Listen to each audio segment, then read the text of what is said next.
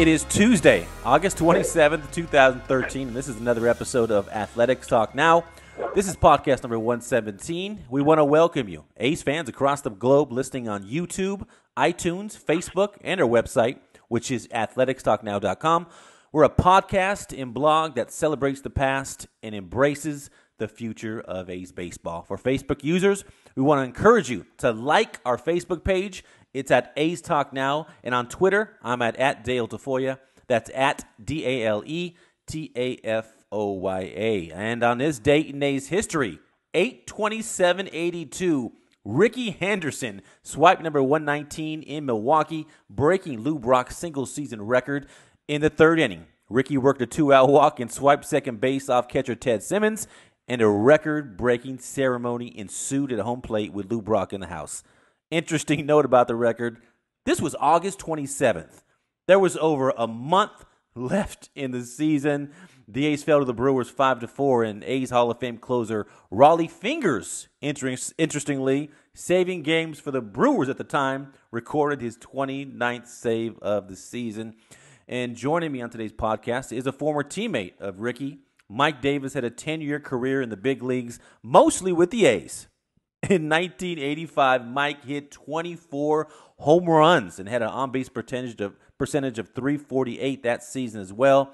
He was number 16 for the A's. And Mike, first off, thanks for joining me on the show and talk about the Hall of Fame career of Rickey Henderson and why aren't players stealing 60, 70, 80 bases anymore?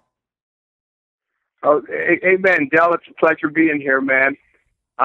Rickey was an absolutely great player, but since the days of Rickey Henderson, the game has changed quite a bit.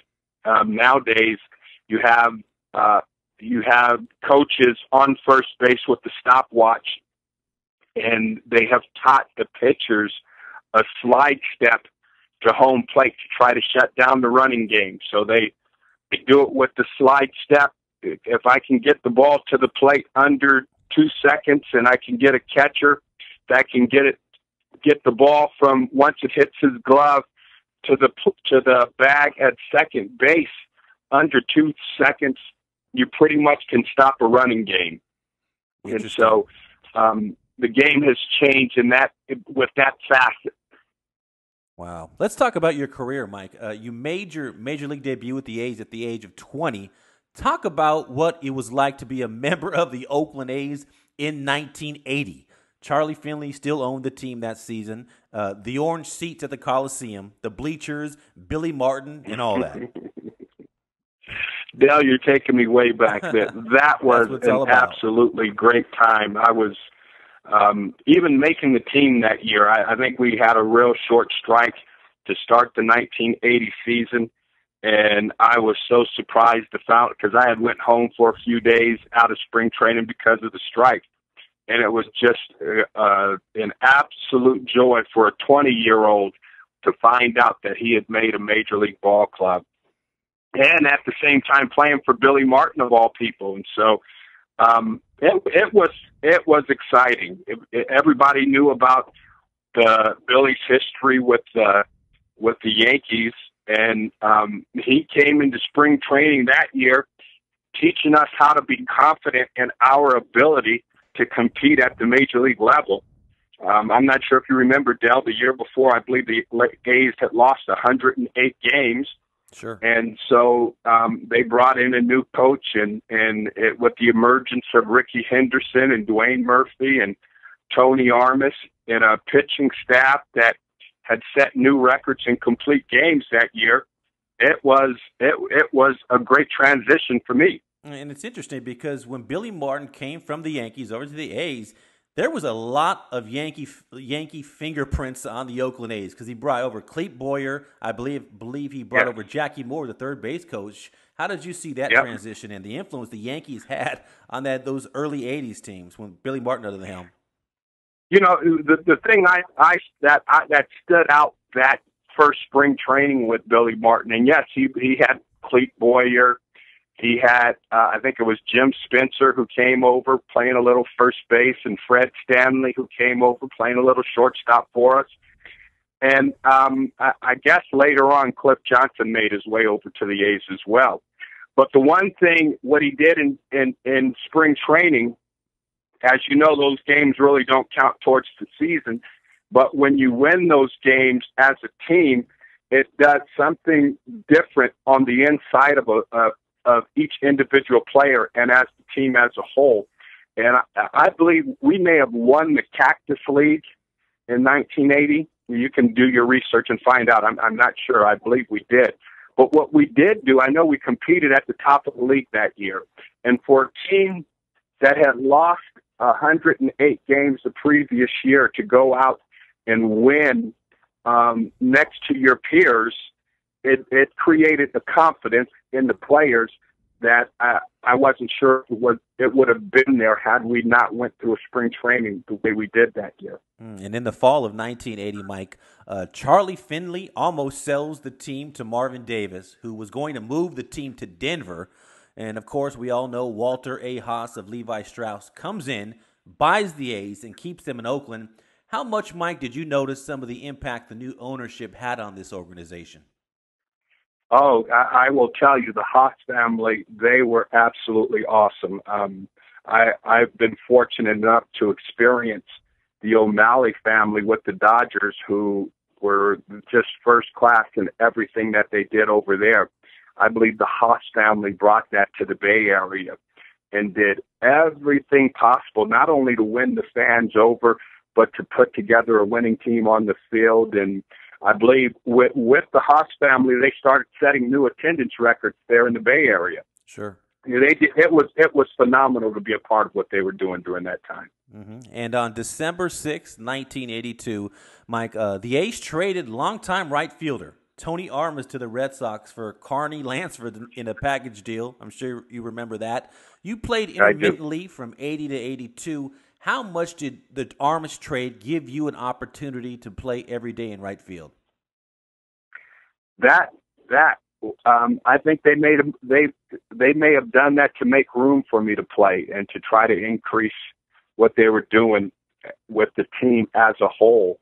I would never have been able to fill a Tony Armas shoes, because I think Tony was hitting 35 to 40 home runs a year during that time and was a great commodity to have on anybody's team. I mean, Tony Armas and Dwayne Murphy and those guys, they pretty much taught me how to play the game.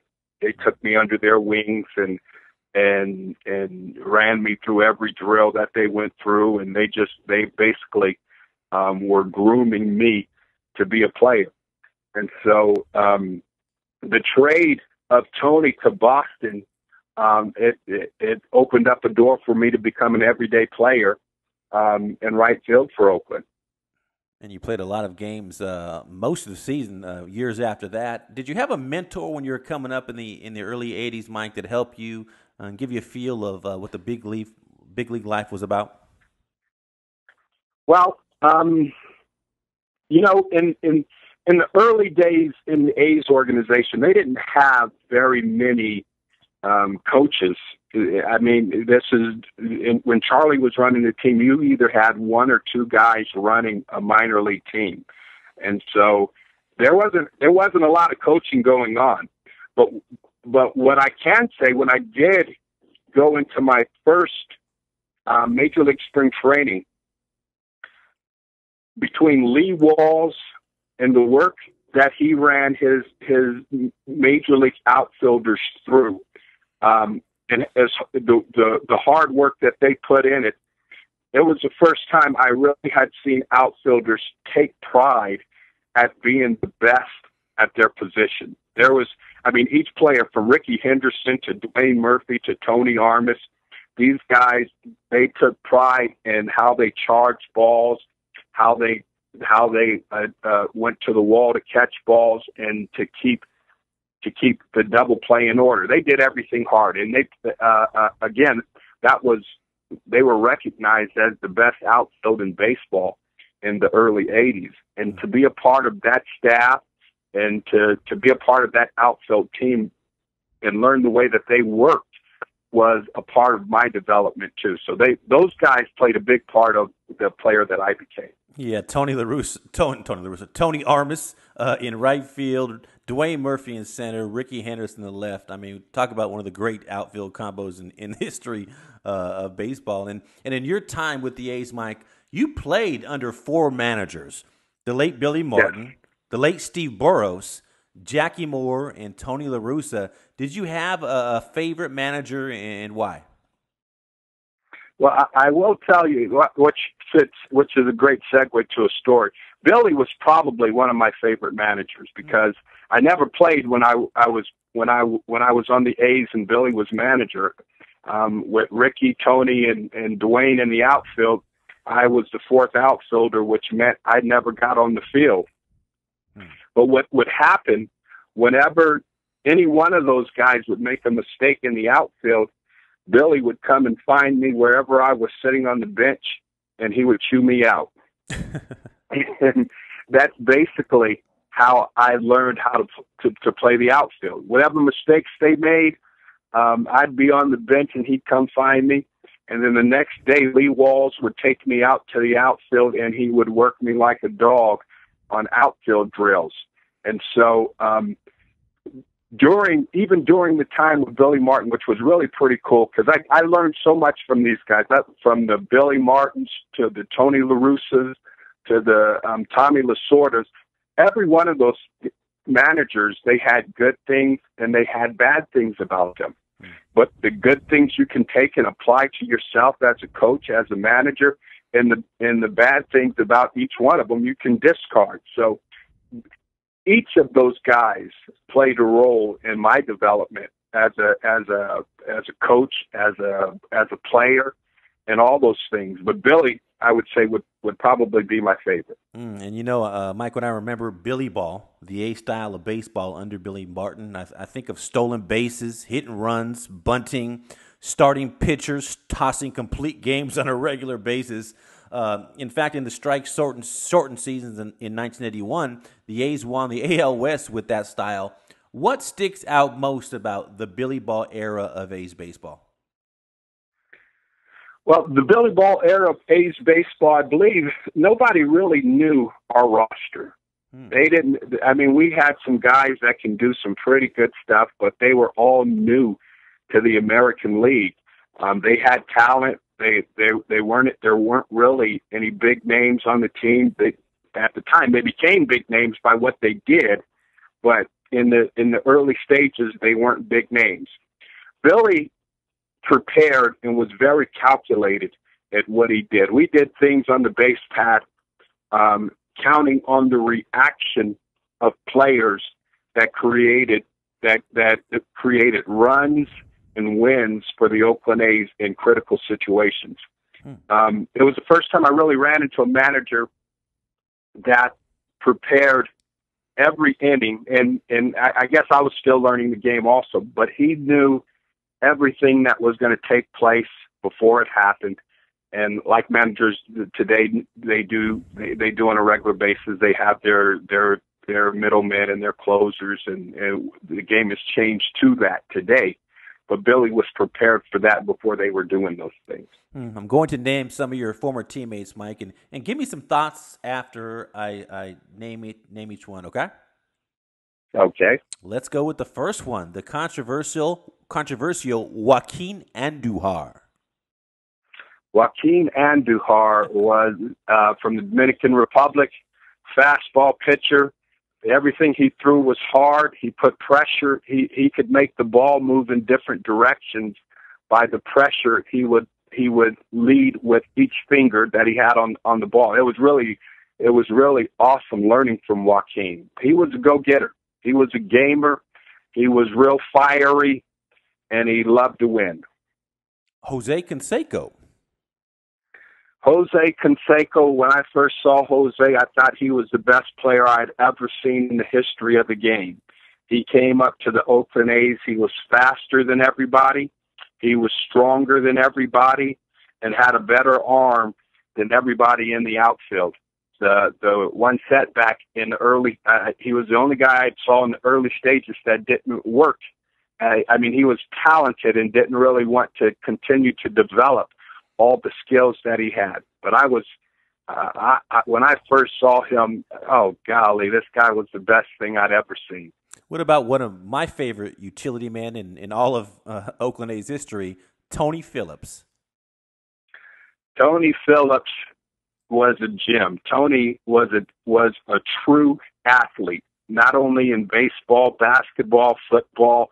He could do it in every sport possible, and just was a loud laugh, enjoyed life, and just had no limitations.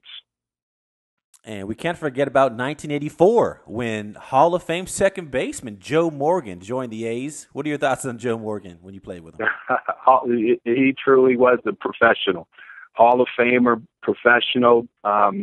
Was the style of the Oakland A's was a little uncomfortable for Joe because I think the players, especially after he spent the time with the Big Red Machine, been over to I think he was went from Houston to the Big Red or Big Red to Houston before ever coming to the A's, and he was closing out his career when he was with Oakland, and the team itself respected him so much being from Oakland and things like that they used to do jokes that I don't think went over too well with him. They put an old man's chair or a rocking chair in front of his locker and things like that, and he was more serious than the fun group of players that they had on the team at that time. Sounds like he wasn't having any of that. And Mike, can't let you go without talking about your role in one of the most devastating Oakland A's losses in history. Game 1, 1988 World Series. You were a member of the Dodgers at the time. 2 outs, 9th inning. The A's are leading 4-3. And Hall of Fame closer Dennis Eckersley is on the mound. Tommy Lasorda taps you to pinch hit for Alfredo Griffin. Somehow, you work a walk-off Eckersley, who never walks anyone, a 2-out walk. Next batter, Kirk Gibson, limps to the plate and hits a walk-off home run. Take it from there, Mike Davis. That was, I tell you what, you know how memorable it is. They still talk about it 25 years later, that it is still, when you ask somebody where they were at during that time in L.A., they can tell you exactly where they were at. And going to the plate against Dennis Eckersley, everybody knew his history. He had set new records in the American League. I think he had 43 saves, which was a new record at that time. And as you just said earlier, he walked nobody. And I knew when Eck is on the mound, he could pinpoint wherever he wanted to. And so I stepped in the box knowing I was going to get at least one real good pitch to hit. And he threw a fastball down the middle of the plate, and I took my best swing at it, and I fouled it straight back, and I couldn't believe I missed it. And so Eck, as a pitcher, is an artist. And so as we were in a 4-3 ball game, you start focusing, you get caught up in the moment, and all you're doing is just executing pitch to pitch and minute to minute. And so the next 4 pitches that Eck threw me were about 4 or 5 inches outside. He just pinpointed every one of them where they were off the plate, and just a little bit too much where I couldn't bite after him. And so when I got to first base, Dodger Stadium erupted, and I turned and looked back, and there was Kirk Gibson coming up into the batter's box. Vince Scully had painted a picture because Kirk had one of his great years with the Dodgers, and when we were in a time where we needed a big hit, he came through for us all year long and was hurt in the championship series against the Mets, and so he was scheduled not to be available. And so when he stepped to the plate, all of LA erupted. And so as he stepped in the batter's box and took his first swing, you can see he was still hurting pretty bad. And so once he got a couple strikes on him in a one-run game, it didn't look like he was going to last up there. So as he battled, I wanted to get in scoring position so that we could extend the game out, and asked for a still sign. They gave me a still sign. I was able to get to second base, and then on a 3-2 count, Kurt hit a pitch that they're still talking about 25 years later into the right field seats, and it gave the L.A. Dodgers some momentum. The ironic thing about that, man, was that didn't happen to the A's very much at all. Sure. And I've been a part of a couple of fantasy camps with the Oakland A's and had a chance to talk to the players regarding that very moment. And they were like in shock that happened to them. And it truly gave the Dodgers momentum to go through the rest of the series. I mean, in 1988, as you know, Mike, Oakland A's were a juggernaut. I mean, Dave Henderson, Dave Parker, Canseco, McGuire, Steinbach, the list went on. They won over 100 games. They had a 14-game winning streak that year. How did you guys think you had a chance against the 1988 Bash Brothers? If they didn't run through the Boston Red Sox the way they did, we probably wouldn't have. But I always attribute it to the fact that they beat the Red Sox so fast that they had to sit and wait a solid week before any games could be played. And with that wait, the delay in playing, you're not as sharp as when you're playing on a regular basis. I think we went through a 6 or 7 game series with the Mets. So when we come into the series, our bats are hot and we're ready to go to work right away. They're coming off of a week vacation and they have to work their way into game readiness. So I think that was our advantage at that point. The voice you're hearing is Mike Davis, former A's outfielder in the 80s for under several managers. Billy Martin, Jackie Moore, Steve Burrows, Tony La Russa. And Mike, I heard you had a recent visit to the A's clubhouse to visit some old former teammates and old coaches. Tell us how that went.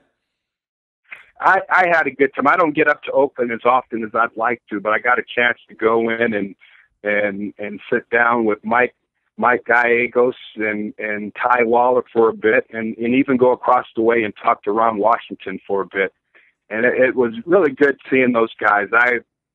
Those were the 2 teams that are battling at the top of the American League West. And while I was there, I believe the A's were up 2 or 3 games in the West, and it looked like they had a strong grasp on that league because they were just mowing down. They were just winning. Everything on the surface, it looked like that I thought, because I was asking the questions, that they'd have this thing locked up and just cruise away the rest of the season. But I was told, man, this stuff is hard. This is hard. We're winning. We don't know how we're winning sometimes, but we're getting it done. So it's when you're not on the field and you're not watching the team on a daily basis and you don't know what the interior workings are, it can be tough. And I believe they have enough pitching to end up on top in the end, though. That's Mike Davis. I'm Dale Tafoya. Thank you for listening, A's fans. And Mike, it was great catching up with you. Always been a big fan, and we'll be in touch. All right, Dale. You take care.